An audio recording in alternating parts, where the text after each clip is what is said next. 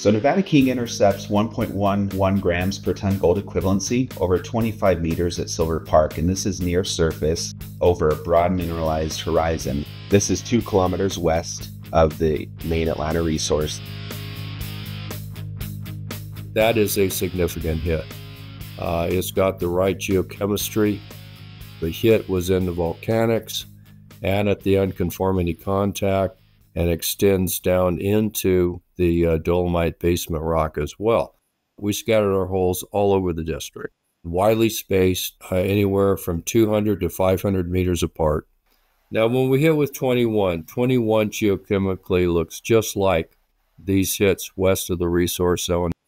At that point, we started getting exciting because this is the first evidence, direct evidence we have of some sort of a geochemical tie between the Silver Park region and the resource zone. The implication here is that these two different portions of the property formed at the same time from the same mineralizing event that produced the resource zone. This is important because when you're dealing with a fairly substantial resource like the Atlanta resource zone, when you find another part of the property that has the same characteristics, then you've got very good potential for finding a similar deposit in that area. So from phase 2 drilling at the Atlanta resource, we know that the unconformity is where the hosted mineralization is. And from drilling our resource, we know that it obviously gets deeper, and we thought that it continued to get deeper. From today's release and the findings that we've had from phase 3, that's actually not the case. What we have over about a 3-kilometer span is this unconformity becomes shallower and comes near surface. And this is exciting because, again, we know mineralization is hosted at the unconformity at the resource. Now we're dealing with the same unconformity, the same style of mineralization, but much more shallow at Silver Park. And what's exciting about this as well is through geochemistry and the work that we've done with our drilling data, it does seem that these two areas could be quite related in terms of the volcanics, the intrusives, and obviously we know that the Paleozoic unconformity is related. So what this tells us is that there's a strong possibility of a satellite deposit over by Silver Park that could be coeval or have been deposited around the same time and from the same source as the Atlanta resource. So this news release is so important for Nevada King because we've already have a high-grade structure and a high-grade engine to start the project with the Atlanta resource. And what we're looking for now is, can we find another satellite deposit to complement that? It's at surface, Silver Park, and it starts just 18 meters at depth and extends down to 182 meters. So it's looking like another open pit oxide potential. And that's really what investors are looking to see right now, and other corporates. They want to see, do you have a satellite deposit on the project? And can that complement to really drive the economics forward? This is greenfield exploration here. The fact that we are finding gold in a completely distinct district is pretty exciting for us. This intercept's exciting because really it's telling us a couple things. It's telling us that mineralization continues well outside the resource zone, 2 kilometers away. It's also telling us that we're finding mineralization in the similar host rock, both at the unconformity of the volcanics and the Paleozoic units, in silica breccia and strong silicification, as well as in the volcanic tuffs just above it.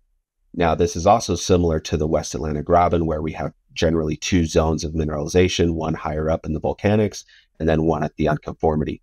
So there's a lot of parallels to this whole SP21 and mineralization drilled at the resource. And this is the first time in our regional exploration that we've drilled a hole that is so similar. What it's telling us is that we have plumbing that is continuing well past the resource to Silver Park and around Silver Park. And it's also telling us that we're dealing with the same style of mineralization. So now it's just a matter of trying to trace that whole SP21 into the right direction.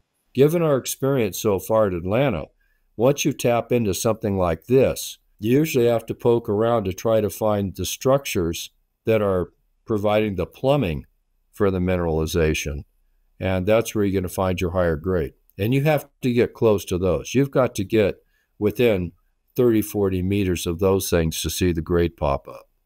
The next phase is to scatter 6 reconnaissance holes over a 500 meter by 500 meter area to give us a feel for whether or not this has the kind of potential that would justify closer space drilling.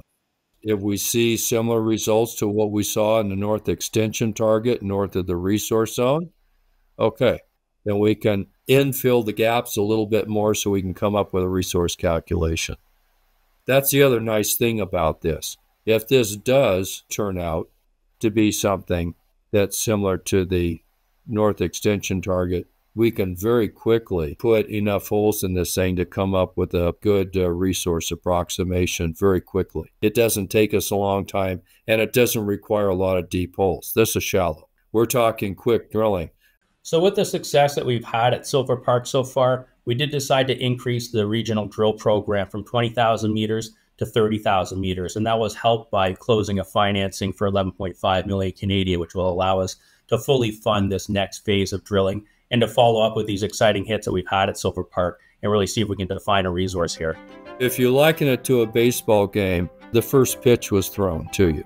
That's where we're at. That's grassroots exploration, not development drilling. That's what we're hoping for with any grassroots program. You're hoping for a hole like this that's going to give you an inkling that you're in the right area, okay? Not blunt.